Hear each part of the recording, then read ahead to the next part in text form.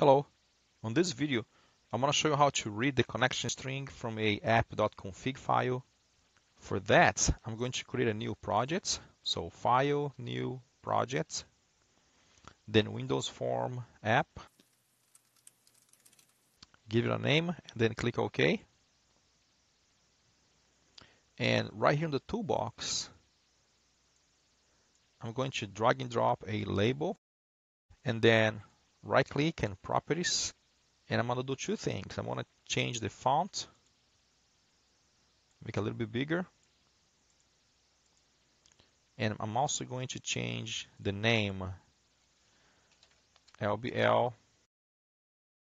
The next thing is to open your Solution Explorer, and you need to check right here on the references if you have the reference to System.config. And on my project I do not see the System.config. Because of that, I'm going to right click on references and add a reference. Over assembly on framework, I want to find the System.configuration, this one right here, and then I'm going to check on that. Click OK, and now I have the System.configuration reference right here in my project. So my project is good now. The next thing is to go back to the form. I'm going to double click right here on the form,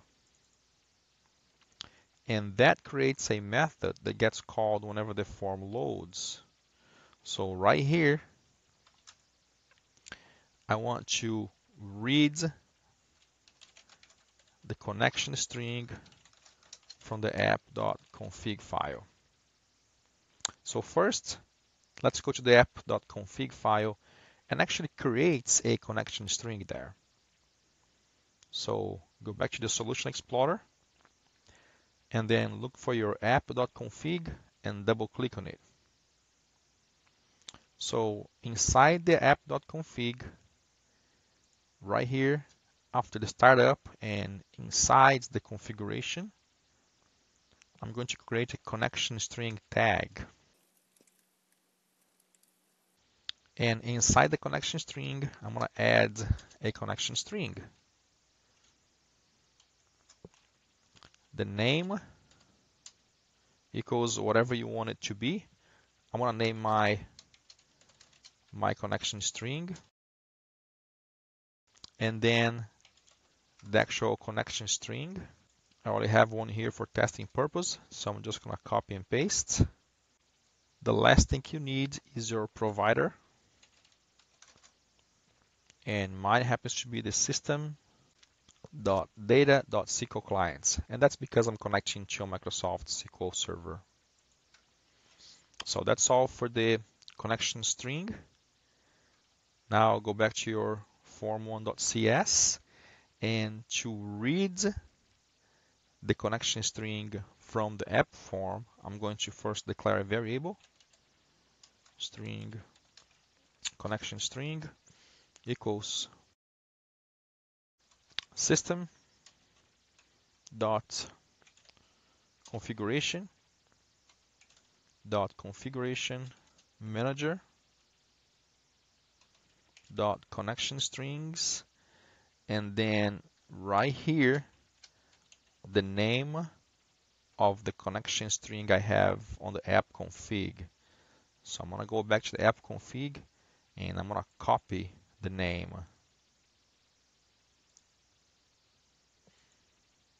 And I'm going to paste right here. And then dot connection string.